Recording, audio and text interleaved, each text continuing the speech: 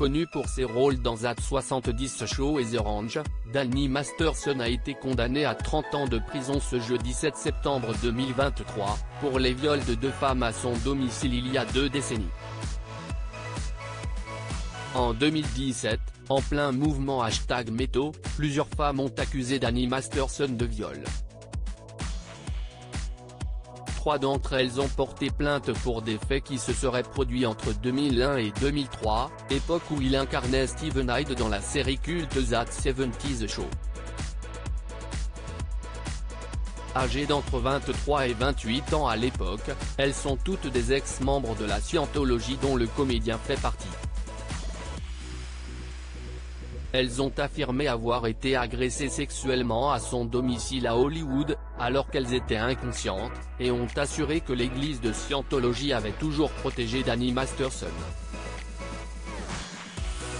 En juin 2020, ce dernier a été inculpé. 3 ans plus tard, l'accusé a été reconnu coupable de viol sur 2 des 3 plaignantes par un jury de Los Angeles.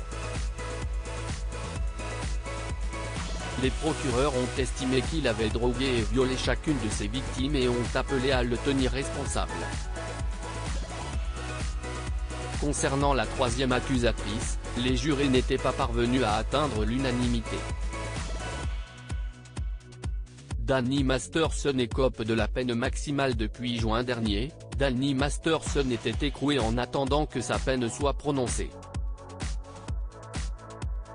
Ce 7 septembre, il a écopé de 30 ans de prison, soit la peine maximale qu'il encourait.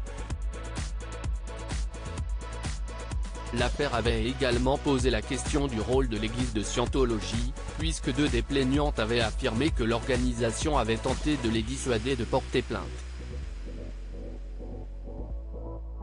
Tout le monde a été informé au sein de l'église que certaines personnes qui ont le statut de célébrité doivent être protégées d'une certaine manière, avait déclaré l'une d'elles. La défense du comédien avait, pour sa part, insisté sur les préjugés entourant la Scientologie, et souligné le fait que les versions des plaignantes avaient changé au fil des ans. Un précédent procès en novembre n'a pas permis de déterminer le rôle exact de l'église. N'ayant pas atteint l'unanimité, le jury avait préféré ne pas se prononcer.